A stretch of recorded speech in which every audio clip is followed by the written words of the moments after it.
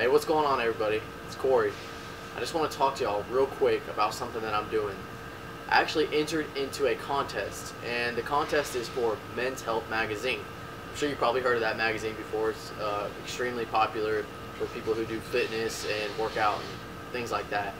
And what they're doing is they're holding a contest to actually have just regular people, just somebody who's ever chosen to be on the front cover.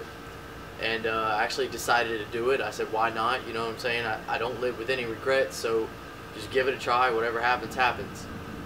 The awesome thing is 10% of you actually getting chosen is determined on by votes. So the number of votes that I get really does matter. So if I could have y'all's help, if y'all could just go on there, I'm going to put the link below in the info box.